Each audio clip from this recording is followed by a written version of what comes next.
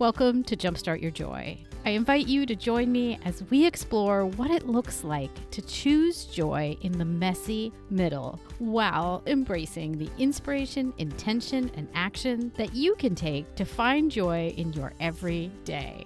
This is your host, Paula Jenkins. Welcome to episode 286 here on Jumpstart Your Joy.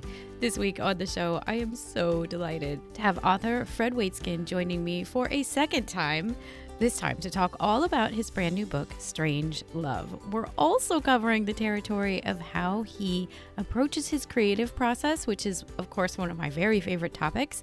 And I cannot wait for you to hear all of the juicy tidbits that he shares about how he approaches writing and creating new work. Before we get to the interview, I want to give you all a very warm welcome and say thank you so much for tuning in this week and always. If you're new to the show or if you want to find out more information about Jumpstart Your Joy or myself, you can go to the website at jumpstartyourjoy.com, and that's where you'll find all of the 285 past episodes, along with Fred's first interview when he talked about deep water blues. I loved that conversation so much as well.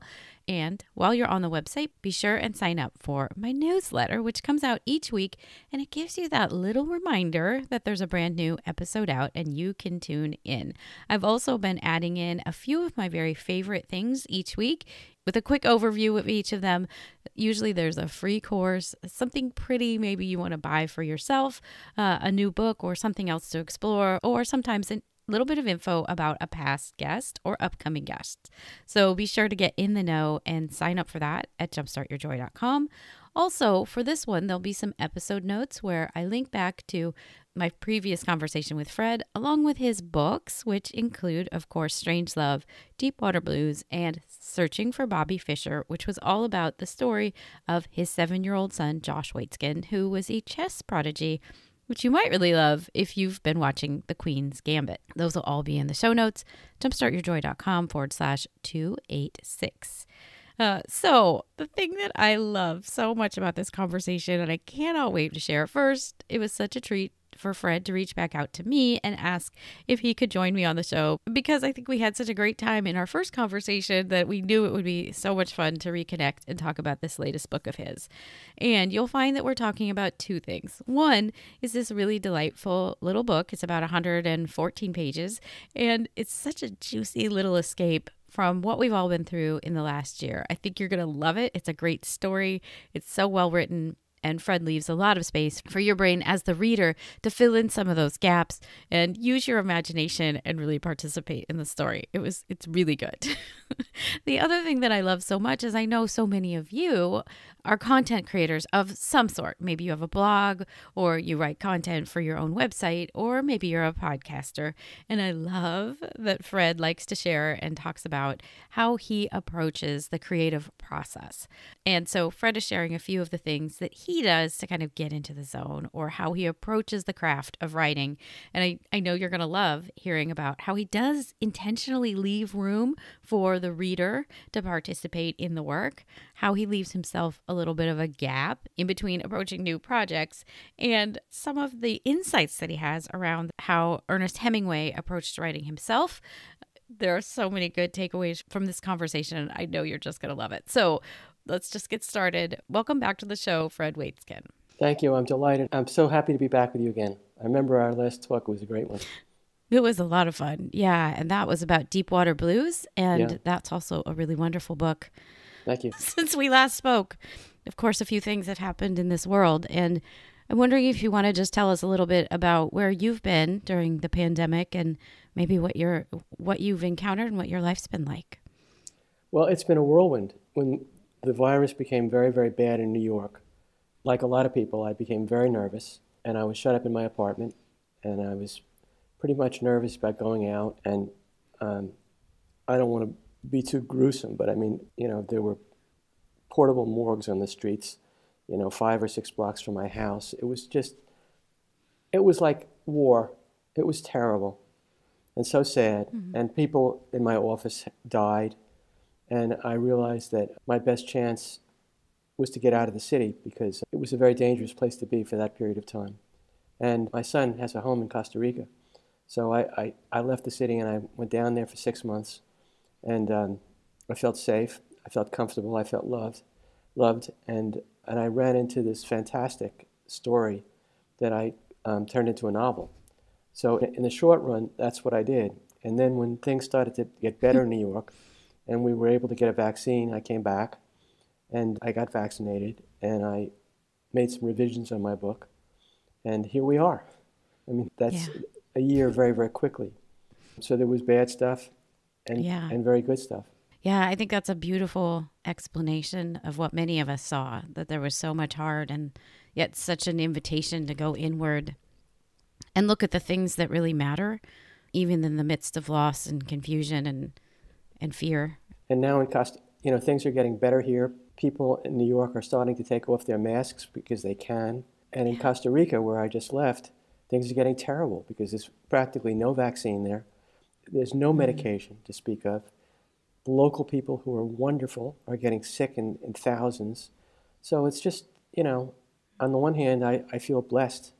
I've come out of it okay. But people that I care for are getting sick. So it's a difficult time in our world today. It really is. And so interesting that, it was so hard here in the United States, but then we do have the benefit and the privilege of having a vaccine, and other countries are really suffering. And I think there's like a deep sense of heartache, I think, for me, for sure, about what's going on and how that impacts the global sense of well-being. It's really, really sad. It sure does. For sure. It's a very amazing time in our lives. Who would have ever thought that this was going to happen 2 years ago, right? Who could have imagined it? It's like a world war. Never would have guessed. It really is. It really is. And I've read almost all of Strangelove, and I really enjoyed it. It reminded me, because it's kind of a short little snippet of a story, and I love that about it. It's not very long. And it reminded me of the work of Penelope Fitzgerald. I don't know if you know of her, but she's a British author, and she writes these delicious short stories. Like, she's one of my favorites, where you don't get everything, and it leaves you this space where your brain and your own experience can kind of fill in the gaps. I don't know if that's what you were going for at all, but I felt like there was a lot of room for the reader to participate in ways that's not always present in written books. But like, I could participate and fill in some of the gaps with my own experience. Was that any of your intent? Frankly speaking, that's an astonishing perception, because I've written about this subject, and part of my prose style is that when I work with young authors, in fact, I was having dinner with a very, very talented young writer last night who was writing a novel, terrific book, and I was urging him to not be afraid to take out sentences and paragraphs, because as I explained it, I think that the reading process in the deepest, best sense is a kind of duet between the reader and the writer. And the reader does, if it's a good book, the reader does a lot of the writing. So your perception is very interesting to me, because it's part of my style is to leave the gaps so that the reader is a participant, rather than crowding every moment with more and more and more words. I tend to take out words and sentences and paragraphs and let you participate. I think that's it pleases me that you noticed that. Yes. Well, and I felt like this was even more open than Deepwater Blues.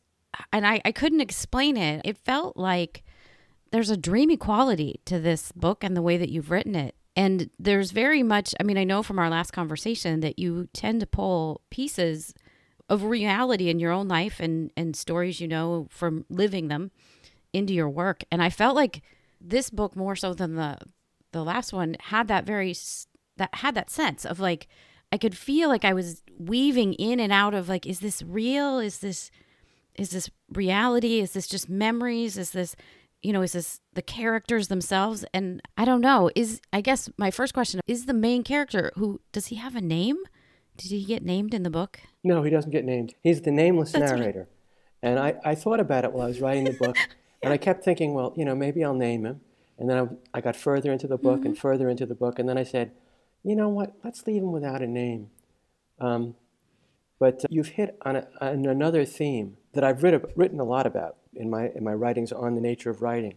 I also believe that all fiction comes from reality. I'm talking about good fiction, not cheap books, but thoughtful books by very good writers. All come from reality. And I made a little video that I'll put out on the internet on this subject. But like, for example, one of the characters in the novel is Rachel. She's the female character, the younger Yeah. woman, right? And I've had this idea for a long time that, well, I've known people over the years that are fantastic storytellers. You know, you meet someone that works in a coffee shop, you know, or as a fisherman, or works as an exterminator. I name that because it is an exterminator in this novel. And you sit down with this person, and all of a sudden, he or she starts to tell you a story. And it's like you're listening to this great story that this person is telling you who's not a professional writer. And I've known in my life, I don't know, 6 or 8 people that have really impressed me for having this gift. My mother was a great storyteller, as a case in point. Stella Waitzkin, she was a painter, but she was a great storyteller. And when I was growing up, I'd say, Mom, tell me a story. And she could just spin out a story. It was fantastic. It was like she was ready. She had stories built in everywhere. And I had a fishing friend who I used to see in the Bahamas, and he used to tell stories like, he would talk about going to the laundromat, and it was like filled with drama, just the walk from his house. And in this particular book, there was a lady that worked in a coffee shop a couple blocks from my office in New York. Her name is Shuman Lee. She had a very, very difficult childhood in China growing up. Left her alone in the house when she was 8 years old. She had to feed herself. She had to go to school by herself. She had to worry about someone was going to break into the apartment at night. For 6 and 8 months in a row, this little girl had to take care of herself. And sometimes I'd meet her and we'd have a coffee at the end of her workday, and she'd tell me these stories. And the stories were fantastic. They were like Hemingway short stories. So I started thinking about this when I got down to Costa Rica. Wouldn't it be interesting if the character, you know, because I sort of had this idea about this town. I was exploring down there, and I was going from one little seaside village to another, and I found out that these villages were so interesting. They had very unusual histories, and they had different sexual mores than we used to. I mean, bisexuality, for example, was common down there. And like illnesses were treated with voodoo, you know, instead of doctoring. And the rules were all different down there. But anyway, this woman, this fictional woman in this fictional town that I call Fragata, is a natural storyteller. And so she tells a story to this guy that goes down there that mesmerizes him. And through her storytelling ability, he falls in love with her. So that's sort of where that came from, getting back to your point about the relationship between nonfiction and fiction. I mean, I think that, like, if you look at most of the great books that you know, that you like, I mean, if you think about an Ernest Hemingway novel, for example, if you think of The Sun Also Rises, in the first draft of that novel, Hemingway called each character by the name of the person who he was writing about. And then in his later drafts, he took out the names and put fictitious names in. This is true about most good writing, so it's certainly true about my writing. Well, and I love that you just shared about that, the woman from New York, because her story's in there twice, right? Part of it sounds like it's the little boy and how he was left and he would cry for his mother, when his mother Sandra, when she was leaving and he didn't want her to go. That sounds like the little girl version of who you're speaking of. Is that possible? You know, I'll tell you something. You're hitting home runs with me today, because I hadn't thought of that. I hadn't thought of that, but probably that's where it comes from. Honestly, when I was a younger writer, I was a very slow, meticulous writer. I worked on paragraphs for days. But as I've gotten to be an older writer, I've learned the value of writing quickly. And I've learned that if you have an idea of where you want your story to go, and you don't ponder over it, but if you just write it very, very quickly in the first draft, there's a rewriting to be done. Yeah. You find some stuff inside yourself that you didn't realize was there. And so part of the writing process comes from a preconscious place. Now, this point that you just made is very interesting. I hadn't thought of it, but probably that's where it comes from. It's very cool, right? Possibly. Yeah, that is really cool. It felt like there were pieces, and maybe it's just the lens that each of us has that we bring to this book, but I felt like while the pandemic is not in the book, like there's no reference to it, it wove its way through in the most nuanced ways. And the little child, oh, this one's heartbreaking too, but I felt like that little child, I could see children who have had to be, at home doing school, and maybe their parents had to leave because they're frontline workers of some sort. There were so many children being left at home just to be on Zoom and do calls with their teacher. Like, I saw that little boy in, the public, in the American public this last year. And that broke my heart. And the other one that got me, you mentioned The Exterminator. there was a line about how so the main character for the audience, no spoilers, but does go work as an exterminator and puts on the suit with the goggles and the mask and the headband. And I thought, there is a dance right here. There's a fine line between someone exterminating and all of the, the protective materials we're putting on to keep ourselves alive. Like, I don't know, but was that there for you when you wrote about the exterminator and what he was wearing? I can't say that it was in the front of my mind when I wrote it, but we're teaching a course now on unconscious writing. These are very interesting points, and I certainly wouldn't deny that it was in the back of my mind. I can't say that I was thinking about it when I wrote that character. To talk a little bit more about the exterminator, which gave me great pleasure to write, I thought it was, I don't know if it struck you this way, I thought it was kind of funny. Yeah. My mother used to sing this depression song to me, which I won't be able to think about the words now that I'm doing this interview with you, but it's something like, the refrain is, "Buddy, can you spare a dime?" And the song has to do with, "Once I built a railroad, now it's gone. Buddy, can you spare a dime?" The point being that, like, in life, there's an arc that befalls many, that you have great hopes at a certain point in your life, and if you're lucky, you achieve a certain kind of success, and then very sadly, a fall takes place. And it doesn't happen to everybody, but it happens to many people. And in terms of the narrator of this book, and I don't think I'm giving away too much, I have to say a few things about it, right? I'm not going to give away too much. The narrator was a successful author as a young man, and then he dried up as an author. And this is true about a lot of writers. They write one successful book, and then they don't have much to say after that. And to survive, he had to do something, because people have to do something to survive. So he went to work as an exterminator, but he came to terms with it and started to, in a strange way, not even in such a strange way, accept the turn that his life had taken, and came to enjoy it, and came to enjoy his friendship with another man that worked in that company. And I think, again, that is something that happens to people. Then, of course, he goes down to Costa Rica, and I won't tell you what happens because the plot changes. It switches gears. But it was fun to write the extermination part. I have to admit that if you were visiting me in my office now, you'd find out that the office mate right next door to me is an exterminator. So I befriended a man that works there, and he told me all about the business, so I knew what I was talking about. And the other thing that I love that does weave through the story, there's two things that I saw that were such a delight. And one is Brother, Can You Spare a Dime, the song, Bing Crosby, I believe. Right. From about, 1929-ish? Like that. And then Hemingway's Old Man in the Sea. Both were like beautifully woven in. And I felt like the characters, especially that main character, he almost was the embodiment of that song, because I looked up the lyrics. And the first bit being about building a dream. And I was like, you're right. Like, this guy has tried to build a dream. And then the theme of so many times what we see happen in our lives is that we think we're going for one dream. Well, I won't give it away. But he doesn't get there. But then the dream changes, and we realize maybe what we find and what we have is, even a better fit or more beautiful, or it didn't need to be the size that we thought it needed to be. And I feel like the main character kind of lands in that space. So it was really neat to see that song come on through. And lovely to hear that you said your mother loved that song. She used to sing it to me when I was young. She had a sense for the beauty and the tragedy of life. She was a very remarkable painter and sculptress. She did many great sculptures. Her work is in museums everywhere. But she was a real writing influence to me. She wanted me to be a writer, and she kind of cultivated that from when I was a young boy. It was a delight to see that weave its way through. Because it also feels a little bit like, you kind of mentioned that this feels like it's been a world war, kind of in magnitude and loss. And it felt like that was also a song. I'll link up to it in our episode notes so people can take a listen. But it felt like the kind of song that kind of has an echo for us now, just in the idea of we'd been in such boom times, and now things are very, very different. So yeah, it was kind of satisfying to see it in there.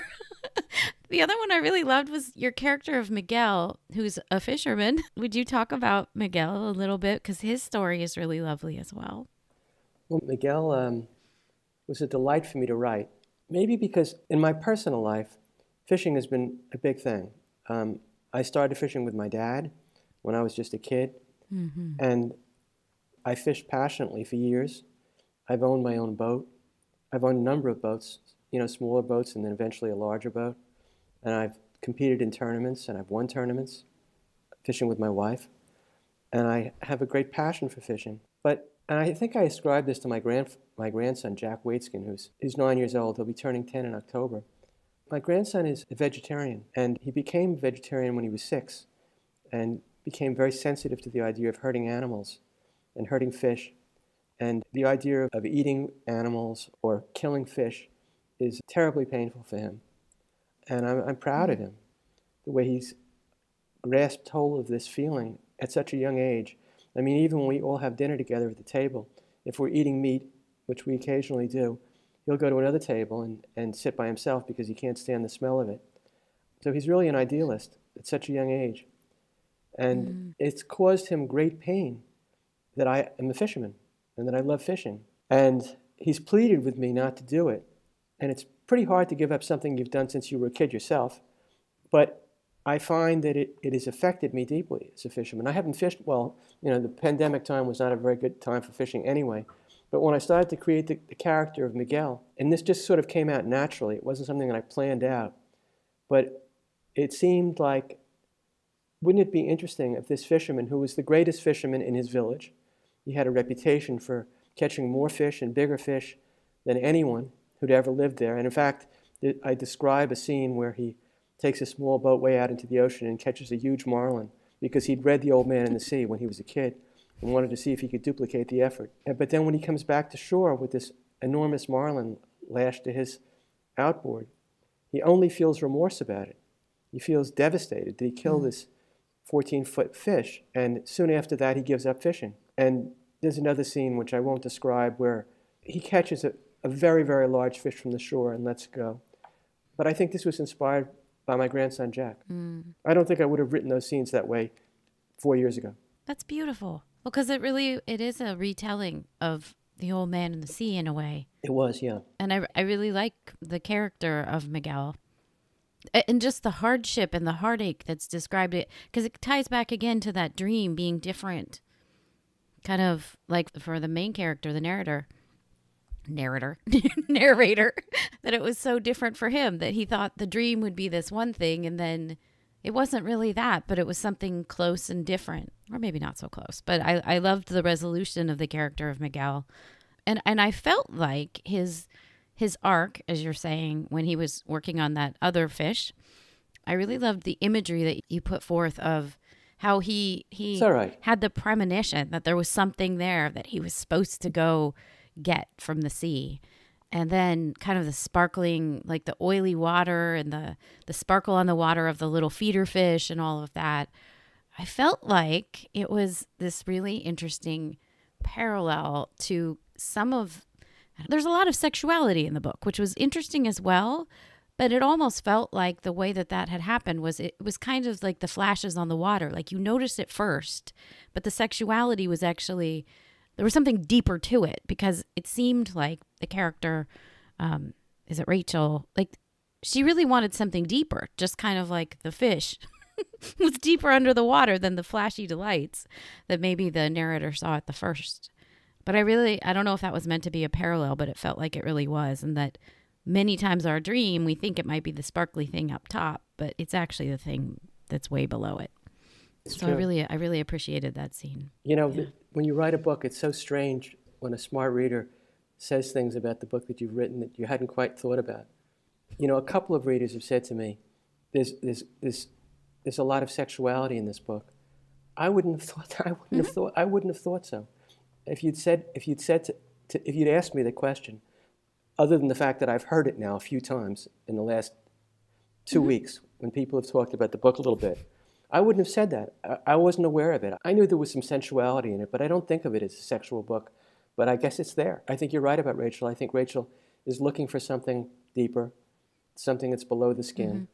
I think that's very fundamental to who she is. Yeah, she's a real anchor. I like her. No pun intended. Everything else kind of swirls around her even. I liked her a lot. And the sexuality in the book is interesting because as a reader, it's there and present. But then it quickly drops away. I mean, the first of the book, I thought, oh, is this what this is going to be about?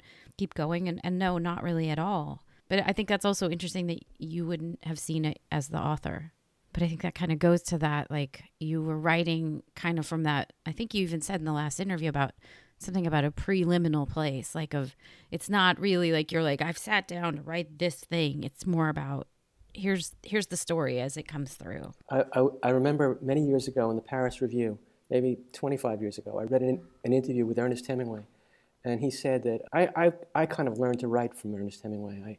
My mother gave me The Old Man and the Sea when I was 10 or 11 years old, and I read it in Life magazine where it was first published, and that's where I learned what great writing could be, and I fell in love with it. In this interview, Hemingway said that every time he sits down to write, he tries to write better than he can write. Think about that. Every time he sits down to compose a paragraph, every day, he tries to write something better than he ever wrote before. And I guess I was in my middle 40s or 40 years old when I read that. I tried to figure out what he meant, and I couldn't figure it out. It just didn't make sense to me. But about 10 years ago, I figured it out. And I alluded to this before at the beginning of our talk when I talked about fast writing, because what I came to understand is that if you write very quickly without thinking through every sentence before you write it, then you're able to get to a pre-verbal place in yourself and make discoveries that are deep in you that you never would have found if you consciously labored over each paragraph and said, okay, now in this paragraph I'm going to write this, this, and this. And in the next paragraph I'm going to write that, that, and this. If you just let it flow, so like when I wrote this book, for example, let's say I didn't really have formal chapters in this book, but you can delineate chapters kind of like little marks on the page. If you look closely, you can see they're 2- and 3-page mini chapters. And like for a mini chapter on a 3x5 card or on a piece of paper, I might write 2 sentences. This is what I want to cover. And then I just let it rip. I just let it rip without any idea of what was going to come. And that's where I've found in the last 8 or 10 years that I've made great discoveries in the writing.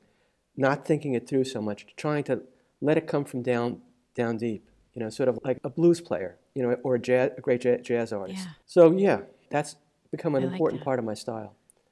Now Jack Kerouac, I don't want to get too much into writing history. Jack Kerouac talked about that, but he pretended that he never rewrote. I've never believed that was true. I believed he wrote very quickly and then he worked very hard on his sentences afterwards. I do.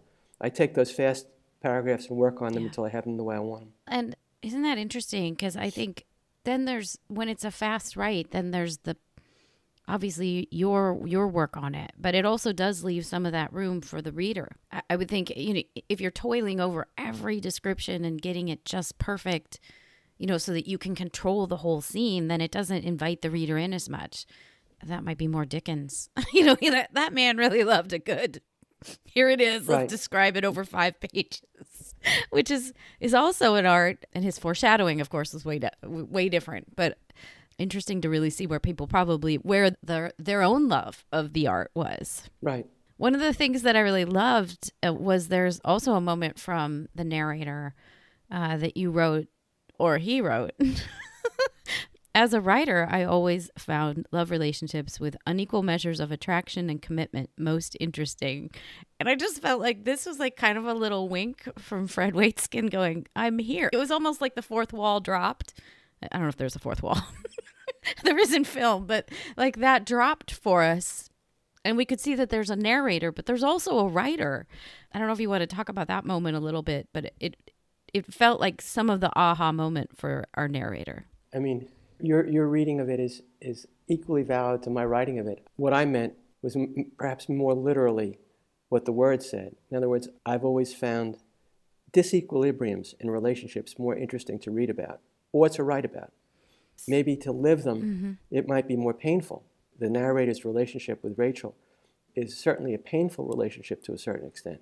There is an imbalance, at least initially in the book, about the attraction that each of them have for the other. But I find that very interesting as a writer to take on, rather than just a love story where just it's splendor in the grass for both of them from the beginning to the end. It's to me that bores me a little bit.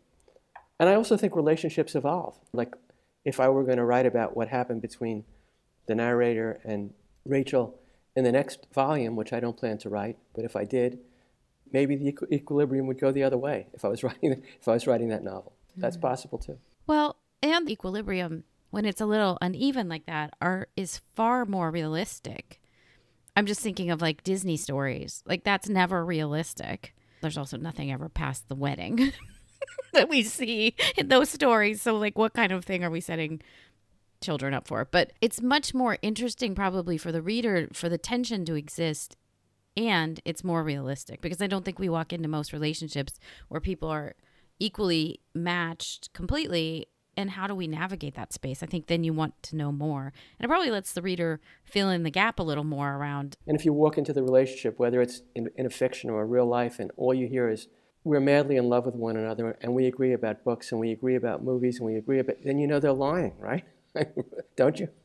I mean, it doesn't really work that way in life, I don't think. No, it doesn't. And then there's relationships where the only thing you have in common is that you both like really crispy French fries. And that's not a good one to hang on to either. But also, to be completely honest, I have to say that my parents had a terrible marriage. They didn't like each other at all.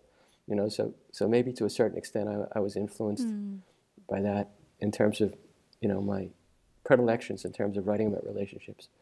Do you see a second installment of this story? Is there something else there brewing for you? You know, I have no answer to that.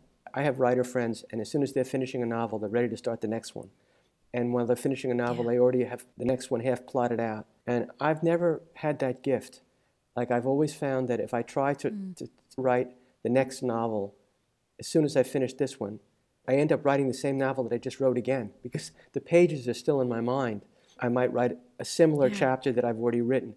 And I need to leave a gap of time. And then for me also, finding the subject for a book, it doesn't have to be a novel, but let's call it a novel for this conversation. I have to fall in love with it. I have to fall in love with the story.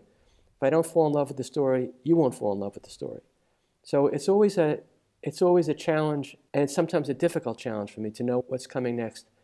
I don't really know what's coming next. Is it possible that I could write about those characters in a second installment? It's possible. It's not something I'm planning to do, but it's possible. I find that to be interesting because for sure this one and Deepwater Blues have a similar feel to them. They seem to take place in the same kind of space and time. And maybe that's the connection. Like it's a space that you love so much and so those pieces come naturally. It's super interesting about the gap. I'm also just thinking about that from a creator of content kind of space that, you know, as a podcaster, I do my own shows of my own content too, and sometimes the ideas do come fast and easy, and it's like I can just write them down and then I've got 3 episodes, and then there's sometimes where I'm like, I got nothing, like I don't know. I mean, joy's not that hard of a topic, but kind of taking the pause is maybe part of the magic too. Yeah, I mean, and there really is magic. So I mean, like I was saying to this writer friend that I had dinner with last night, very, very gifted writer. Yeah. It's strange, you know, like on a given day I'll be in my office and I'll want to write a paragraph. After all this talk about fast writing, now I'm going to contradict myself. I want to write a paragraph, and I can't write the damn paragraph. I mean, I sit there and I just can't get it. And then I'll wake up the next morning and it just flows out of me. And what happened? You know, I went to sleep, I woke up, who knows what happened? There is a certain magic involved with planning good content for your program or writing a novel or writing a poem or painting a picture. You know, I mean, inspiration just isn't a word. I mean, it really is something that you make ineffable connections between things. For me, being able to write also means making connections. Like, I always have to have 2 stories. In other words, if I have one story, it might be an idea. It might be an idea. Like, for example, in this book that we're talking about, I had this idea of the storyteller in the village.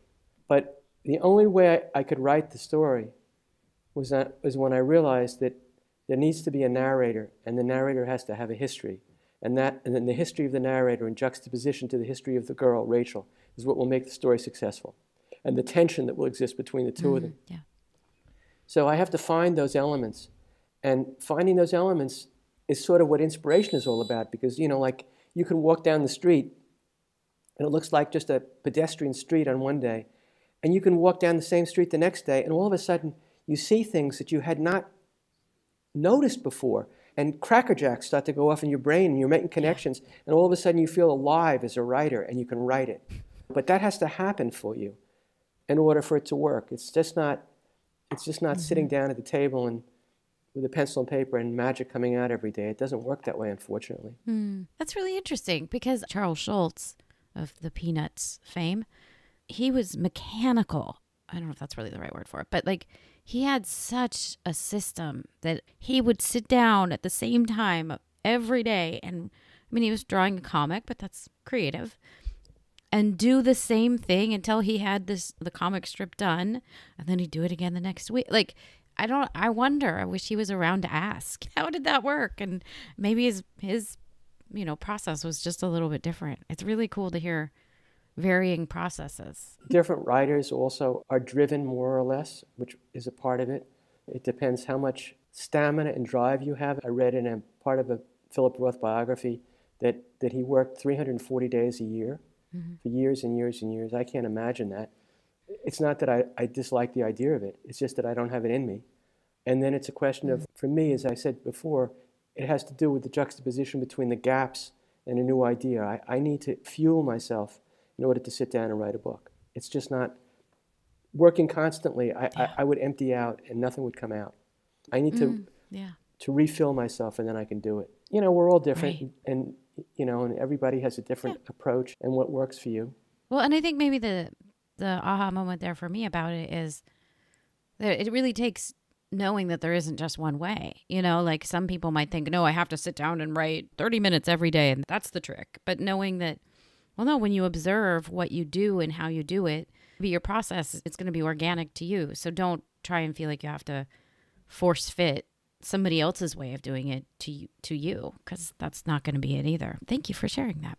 We talked a little bit about the pandemic is not in this book, but the pandemic is in this book, I'm sure, at some level, just even by the inspiration of you having been to Costa Rica, and that's that's the location. Is there anything else that you could sense or know that kind of bubbled up through you as you were writing this book? The pandemic is interesting because, and again, it speaks to themes that you and I have been discussing since the beginning of our conversation, right. Because other people have said this to me also, that this book sort of reads like an escape from the pandemic. I hadn't thought of it when I was writing the book, but I think it's an interesting connection. In a way, the imaginary village of Fragata is the perfect escape from the pandemic. Maybe that was something that I was searching for, and I found it in my imagination. It wasn't just my imagination, because I was scouting out little villages in Costa Rica and trying to figure out how people live down there. When I reflect on it now, it does feel like an escape, and it does feel like it was connected to the pandemic. It's funny because a lot of my writer friends and writer fans said to me when the pandemic hit, well, are you going to write about the pandemic now? And I said, no way. And people said, why? Yeah. I said, because everyone's going to write about the pandemic. All writers are going to write about the pandemic. I don't want to just join the club. But I guess if you're living in the middle of a world war, in one way or another, it touches you.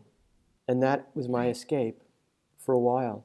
Yeah, I know Liz Gilbert wrote City of Girls after she lost her partner, and very much felt like it was kind of the fun escape, the story that she wouldn't ever normally, because it's loud and boisterous and out there and just really fun. And I saw her give a talk about it, and just that it is about that event of losing her partner, but it isn't about that event, and it was allowed to be both. It's like a shadow, right? Yeah, kind of a really fun shadow. Shadows are really important in writing. Yeah.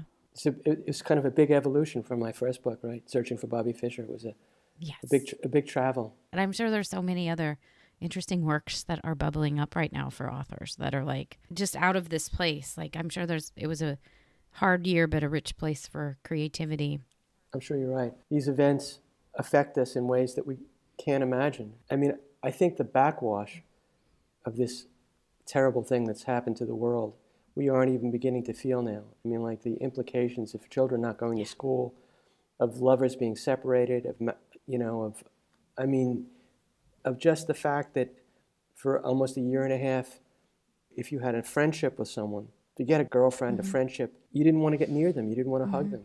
It's a very interesting moment right now because, like, walking the streets of New York, I got up this morning to come up to my office, and I was curious to see whether everybody would have taken off their masks, because the president said yesterday we should take off our masks. No one had taken off their mask. Everyone was wearing the masks. Everyone in the street was still, because we're so used to wearing the mask that we can't take the mask off. And if you think about it, what does that say? It says, in a sense, at least to me, that we're not ready to be seen yet. We've been hiding behind these masks now for a year and a half, and it feels uncomfortable to take the mask off and take a look. And I think it's going to take a long while for us to get used to the intimacy that we might have had before. It's been a very chilling, profoundly disturbing period, apart from the dying. Yeah. I was in LA for a couple days, and I happened to see two friends there that I didn't know they were there, saw them, and we all had our masks on, and I said, "Oh my gosh, Darren, Michelle," and we put out our arms, and then we looked at each other and we all yelled, "I'm vaccinated." And so then the hug happened, but it was like this, it was a very poignant moment of, there you are, I haven't seen you for years. My immediate reaction is to hug you, but then there was we don't do that anymore. But then it was just a really interesting cascade of emotions and feelings. And then we were very happy that we could all hug each other. and it was just like old times. And we were very happy for it. It's been such a very strange year. One of the things that I'm asking people is about how they have found joy in what I'm calling the messy middle, but that would just mean any kind of hardship maybe that you've encountered, or the pandemic, if that's what it means to you. And I'm wondering Fred, how you've approached joy in the messy middle, or what joy has looked like during this time for you. Oh, I've spent a lot of the last year between Costa Rica and New York, and during the pandemic, I spent quite a bit of time in Costa Rica. So I spent more time living with my son and his family and my wife, who lives down there most of the time, than I had for a while. And so I found myself finding joy in little moments, like my son has a dog named Osa. It's a beautiful little shepherd. And going for walks with him on the beach was beautiful. And hugging my grandchildren was a great source of pleasure for me, and I think a pleasure for them also. And having great talks with my wife and with my son, which we hadn't been doing so regularly for a while, was beautiful. Little things like that, little moments brought joy. I like that. Thank you. It is amazing how it made us all maybe get a little bit, well, just by nature of being closer to usually just a few people, but the little bitty things, even outside my window is my artichoke plant that's large, and it's a source of joy because I'm like, how does that grow? That's huge. And there's hawks that live near us, and just to go out in the yard and see them, and those are some of our neighbors, and I live in a pretty suburban area, so it's bizarre to see them, but all the little things that we notice around ourselves that we probably never had stopped to see before have been really, it's been neat in the last year. And you realize that these little moments with family and with friends, I'm back in the city now, and I'm seeing friends that I hadn't mostly seen for a year, and having great conversations, and you realize that the little moments, in a way, mean more than the big moments. I've had some luck in my life as a writer. I'll tell you a very bizarre thing. 33 years ago, I wrote Searching for Bobby Fischer, and the book did okay. It didn't do great. It did okay. And then the movie was made, and it did better. But then, and this is one of the strange things in life, they made this Netflix program called The Queen's Gambit, which have you noticed it I haven't watched it. And a lot of people watched it. Mm-hmm. It was pretty good. It was really pretty good. But the amazing thing is that it reawakened the interest in my first book. And today, before I came on your show, a friend of mine sent me a text, and he said, "Take a look at the Amazon bestseller list." So 15 minutes before I came on your show today, I took a look at it, and my book was number one. I hadn't realized that. Isn't that crazy? I wrote it 33 years ago. Congratulations. Thank you. And it's wonderful, and it's a thrill. But the little moments that we were just talking about before, probably I would have felt different about it 40 years ago, but now the little moments are the moments that mean the most to me. Meeting a friend for dinner that I really care for, spending time with my family, having a good conversation. Those are the great moments. Well, and I feel like that little bit of news also kind of ties back into the theme in the book of that dream that we're building doesn't always look the way that we think it will 33 years prior, right? No, you never It knew. looks completely different. Yeah. When you're just starting out as a writer, you think that if you have some enormous success, it's going to make your life really the greatest life in the world. you know? Yeah. And it doesn't. It's just your life. Well, if some find Strange Love or Deep Water Blues or Bobby Fischer, where would they go? I think the best place to find them is on the internet. Of course, you can get searching for Bobby Fischer in most bookstores, but it's always sold at good discounts on Amazon and BarnesandNoble.com. They all carry it. And I hope you read it and like it. It was a great pleasure writing it. Yeah, it's a good one. And it was a delightful thing talking to you about it. You made such interesting points, really. Thank you, Fred. It's been a real treat to get to have you on and talk to you about it. So thank you for joining me. Thank you for asking me. Fred, thank you so much for joining me this week on the show. It was such a treat to be able to speak to you again and to go over some of the little nuances of this book. It's such a delight for someone like me to be able to speak to you about a book that I really enjoyed reading. So if you want to find your own copy of Strange Love, you'll find a link in the show notes at jumpstartyourjoy.com/episode 286. And of course, there you'll find links to the first conversation that I had with Fred about Deep Water Blues, and you'll find a link to Searching for Bobby Fischer, which is the book that he referenced at the end that's all about chess. And while you're on the website, be sure and sign up for my newsletter, or if you just love this podcast so much and can't get enough, if you are not yet following me on Apple Podcasts, Spotify, anywhere that you get your podcasts, be sure and hit that follow button so that you'll get these episodes each week automatically delivered to your ears. So next week on the show, you guys, these are a couple really good weeks. I'm so excited to be joined by Sonia Renee Taylor, and she is, of course, the author of The Body Is Not an Apology. It is such a treat to get to have her on the show. She has also just released a brand new workbook that goes along with that original book and an updated version of The Body Is Not an Apology. And so she's coming on, and we're going to talk about some good stuff about how to determine, is joy just joy in the moment, or is it joy that's good for all of creation and all of humanity?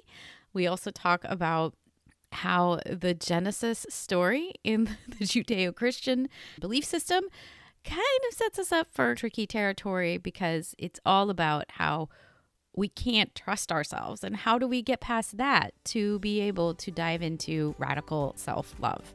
And so I know you're really going to love this conversation with Sonia, and I cannot wait to share it next week. So be sure and come back for that. And until then, I hope that your days are filled with so much joy.